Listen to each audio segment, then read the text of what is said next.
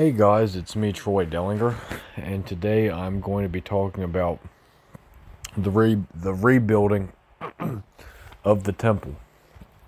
And this is going to conclude my Bible history events in the New Testament.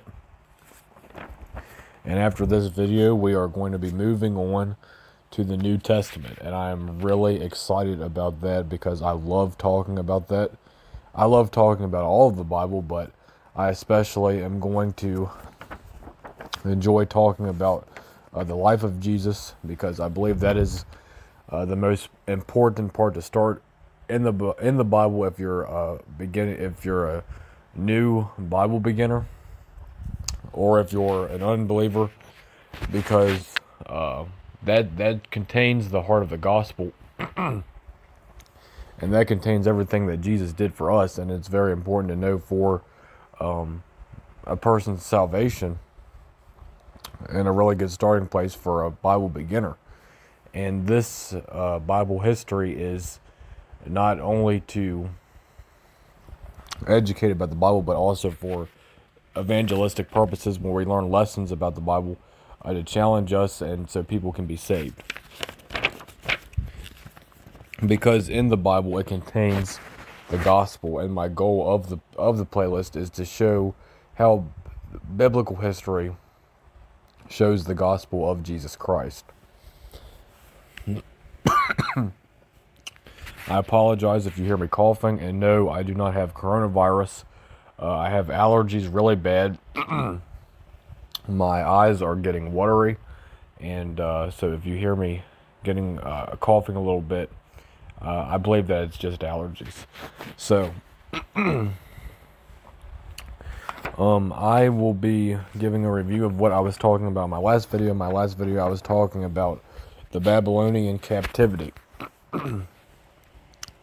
So after the Babylonian captivity, they will be rebuilding the temple.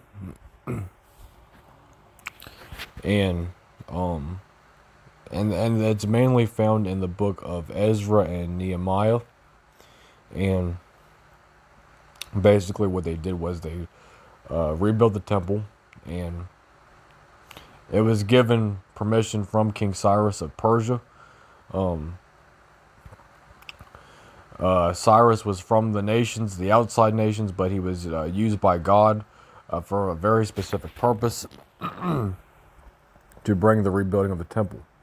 And the Jews and the Judah, they had a lot of opposition from a lot of nations outside of the heathen nations to try to stop from building this temple, but they failed, and it ended up getting rebuilt. And this is about rededication, I believe. I believe the big emphasis on this is returning back to God and repentance. And Judah and Israel were judged severely by God for backsliding, for turning away from the Lord. But this is all about that rededication, returning back to the Lord, and repentance. And they had there was a big prayer found in these books, and very just beautiful scriptures that talk about repentance and returning back to the Lord, and just. I love the book of Ezra and Nehemiah. I would encourage anybody to read that.